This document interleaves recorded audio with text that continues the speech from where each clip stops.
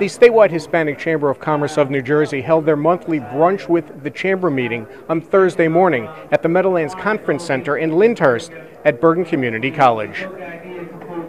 Formed 30 years ago in collaboration with then-Governor Tom Kean to mentor and train Hispanic business owners in New Jersey, the Chamber has become the voice for more than 120,000 Hispanic-owned businesses in the Garden State. The 3,500-member SHCCNJ has contributed over $22 billion to the state economy in that time. To assist businesses even more, a major financial partnership was announced during Thursday's brunch. Sure. When we poll our members time and time again, by far the number one issue they have is access to capital to start and to grow their business. So we're teaming with World Business Lenders to offer loans to members that might not be able to get a traditional loan and resort to predatory lenders such as online platforms that could charge as much as 40–50%. So we're trying to offer loans to members at a fair rate, much lower than the market would offer, to help these members grow and start their businesses.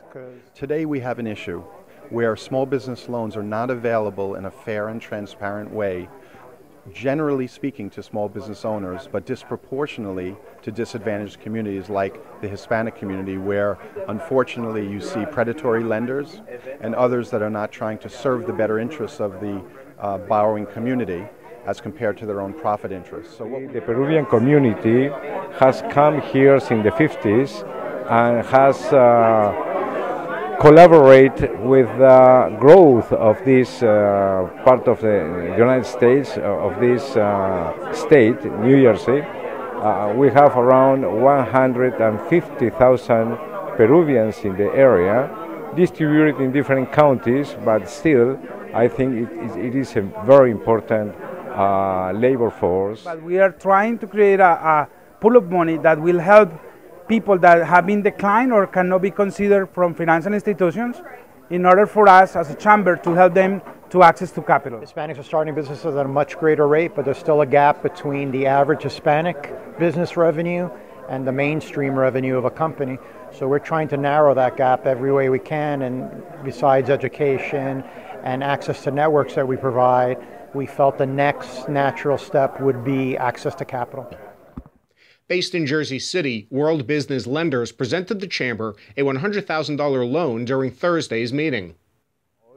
And we came up with this idea of partnering social capital, which is available to the Chamber, with our platform, our distribution platform and capabilities, which we are contributing at no profit to this venture, so that we can provide financing that doesn't exist anywhere else in the country. The financing to the members of this chamber, I believe, will be the lowest cost capital available to any small business owner nationwide. Medina says the three-year partnership the Chamber has with Bergen Community College has been an exceptional one. We've helped them apply for grants in the STEM field.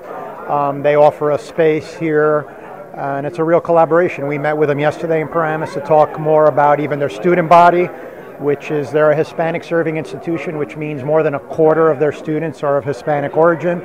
So we are trying to implement programs where we're introducing the students to role models, business role models, because perhaps their network doesn't have those role models or the Rolodex that we have.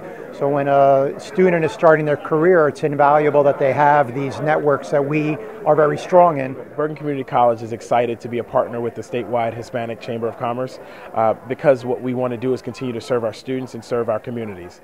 Thank you for that partnership and support. Networking has 3 steps: visibility, credibility, and profitability. People cannot expect to attend one of these events and get a check for their services.